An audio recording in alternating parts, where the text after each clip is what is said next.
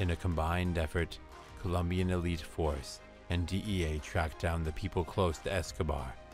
They have seized cocaine into custody, and most importantly, the property that Escobar has built in all those years, including the La Catedral.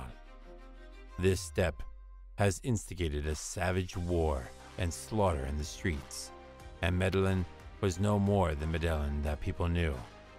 As DEA and search blocks stepped up the pressure, Escobar deceived them with a move that no one had ever expected. On June 19, 1991, he handed over him to Colombian police on condition not to send him on extradition to the US, leaving DEA to only watch him as he was flown out of their reach in a private prison.